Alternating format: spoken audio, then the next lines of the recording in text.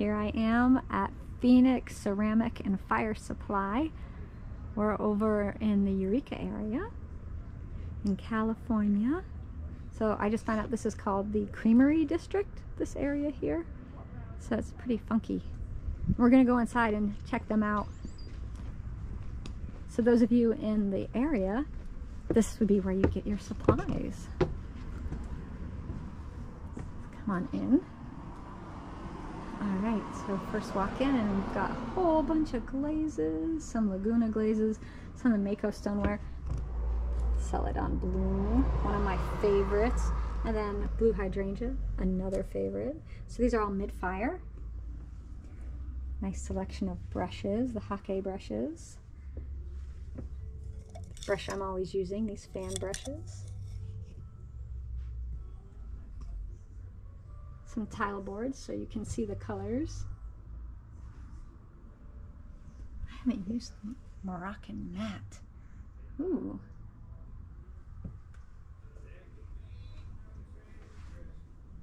It's a lot of glazes. And they have quite a selection of the Amico here in stock. So let's see. Copper red, flambe, ancient jasper.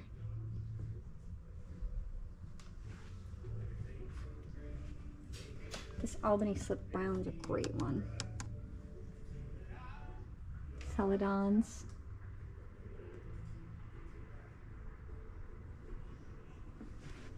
I don't know the Western ceramic colors, but they have these here.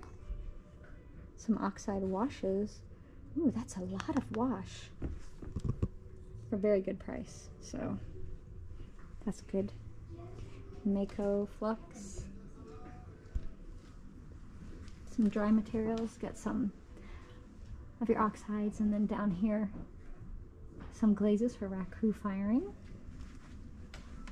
More dry material. So if you want to make your own red iron oxide wash, you can just pick yourself up a little $1/4 pound of it, mix it with water to the consistency of ink, and you have a really nice wash that you can brush on.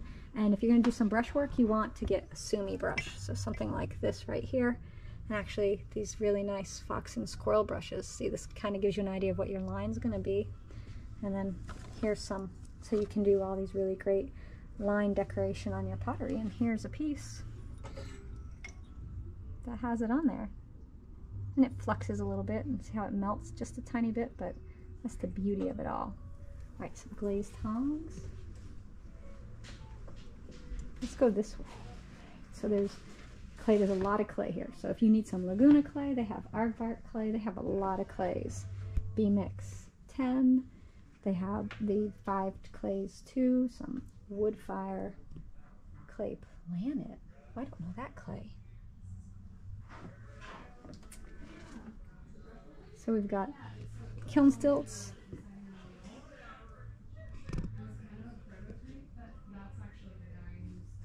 Got a bunch of them over here. Some small cones, some large cones, so you can make your cone packs. Kiln posts, kiln shelves. Yeah, okay. Is it just me that always breaks their peephole plugs? You can get some extra here. So this is the Scott one in the Olympic style. This will kind of fit everything. It's like a generic one. Minspar. Feldspar. That's actually Custer Feldspar. Anybody needs some Custer? I know it's hard to get some places. Some other clays. Got some red art. Fire clay. Gold art down there. Some ball clay. Get some grog. You can always add grog to your clay to make it a sculpture clay if you want to.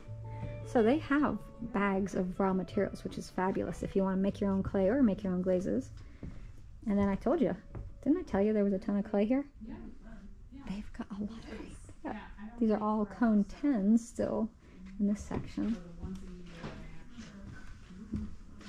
We'll go back to the glazes in a second. I got a little tile board so you can see all the different clays. The cone 10s. The cone 5s right here. So they've got a lot to show you. B-Mix 5, you know, that's what we're always using. That's a really great clay.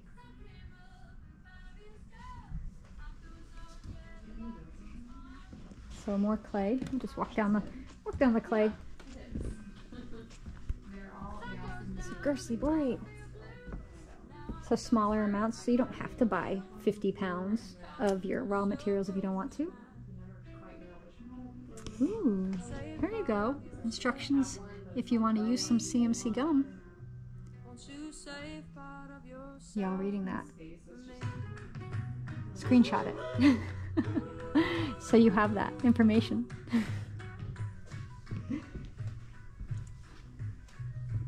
And then some giant amounts of gum and sodium silicate.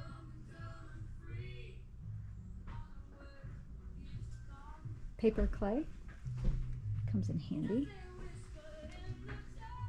More clay, and then some decals, or decals for our Canadian folks, or Brits. So these are over glazed, so you're going to put these after your glaze fire. And these right here are colored, and then the ones over here are gold. So you can have gold skulls or dragonflies, or those are sweet. Bees, I've done the bees. Very cute. Alright, we'll come back up here and see what else. Underglazes, so you can get a pint, or you can get some smaller little 4-ounce jars. If you like the jungle gems, they got a nice selection of jungle gems and low fire glazes. Now you know the jungle gems are low fire, but you can also do cone 5. They'll run, but that's okay. Everybody always asks, where can I get a field guide for Amico right here? So now you know, locals, come get your field guide. Stroke and coats. A lot of stroke and coats. Stroke and coat has a huge firing range. You can do low fire and mid fire. Some of them can even go higher.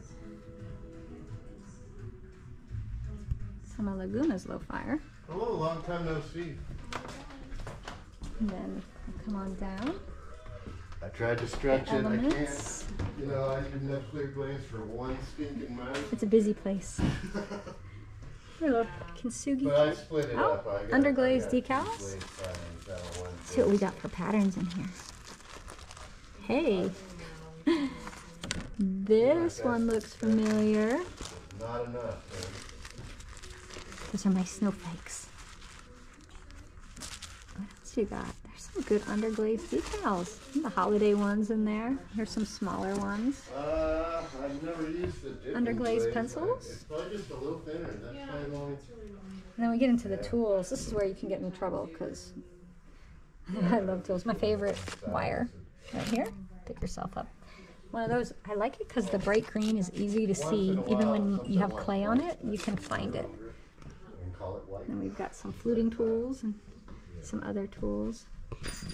The sponge on the stick. Almost thought Noelle was here. The card is exactly like her or something. Little squeeze bottles that you can do some slip trailing with, or just underglaze painting. Fettling knife. Let's see. Always looking for tools. Let's see who makes this knife. It's nice. It's a little thick, but it's a good knife. So, some of the mud tool ribs. You gotta get yourself some red mud tool. This one right here. Get this rib and this rib. These are the two that I take. They brought them here for the class I'm teaching. So these are the two ribs that travel with me everywhere I go. I have to have those. Lots of Kemper trimming tools. Ooh, here's some fun things. Some like profile tools. And sponges. Little chamois over there. Some more Dirty Girl. So I have a lot of Dirty Girl tools, so if you like those, which they're really great. Kemper. That's a great rib. Needle tool. So the clay shaper, this one's good. It's stiff though, so I like these rubber ones, the little, well, they're silicone actually, but they're softer.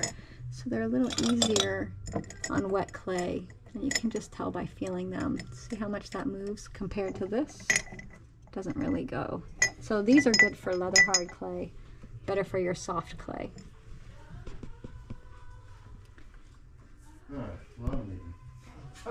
Right here, beautiful banding wheel.